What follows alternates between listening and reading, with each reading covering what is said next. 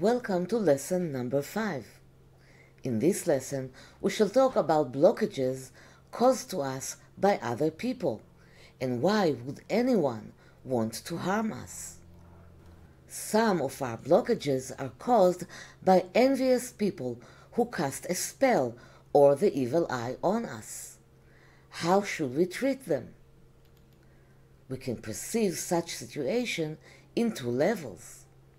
At the low, basic level, we understand that we are dealing with a negative and evil character who rises against us, so we should take revenge and destroy him. This is an ego-driven response, which is natural. On the higher, spiritual level, we understand that we are dealing with the creator of the world, and the harmful person who stands in front of us is the embodiment of the Creator in his own right. The Creator shows himself to us through all kinds of physical situations. If someone casts the evil eye on us and inflicted misery on us, it was the Creator who wanted to throw us into the shells for the purpose of our growth. And the energy of the evil eye was dressed on that person who harmed us.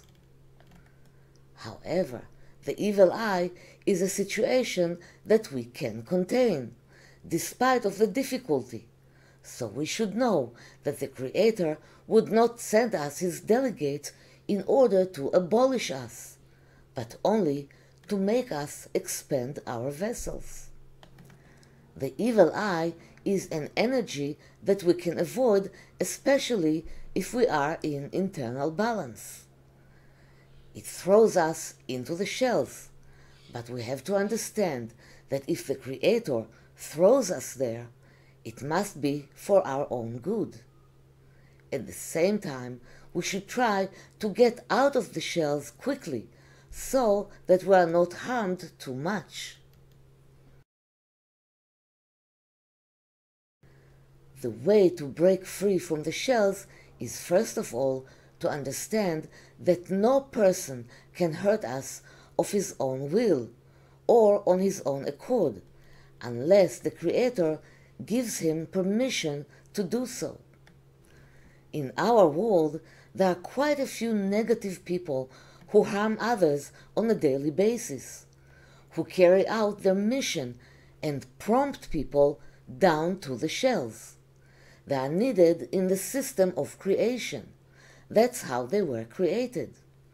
Do you know such people? The people who come to harm us and cause us blockages are considered in our eyes as evil.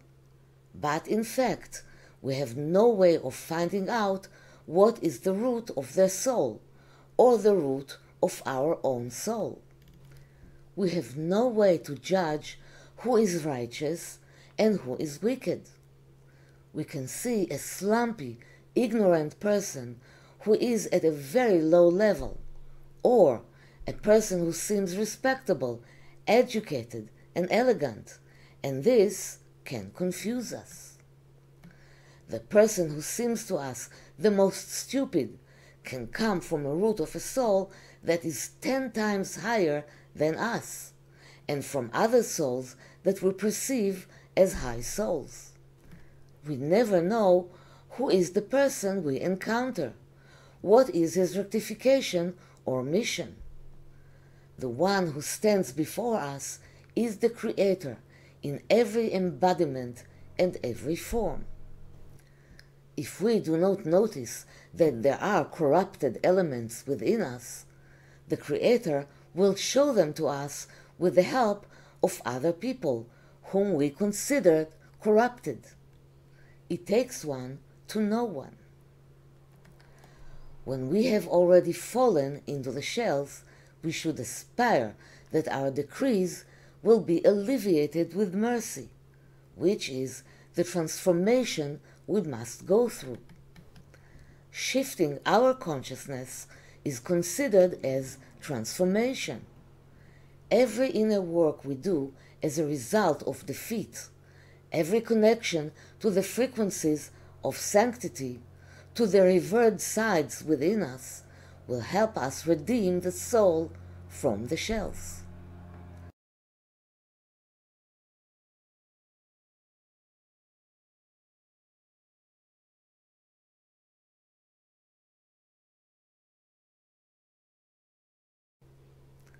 In the next lesson, we shall learn about the first spiritual tool that can help us alleviate decrees, release blockages, and purify negative energies, the 72 names of God.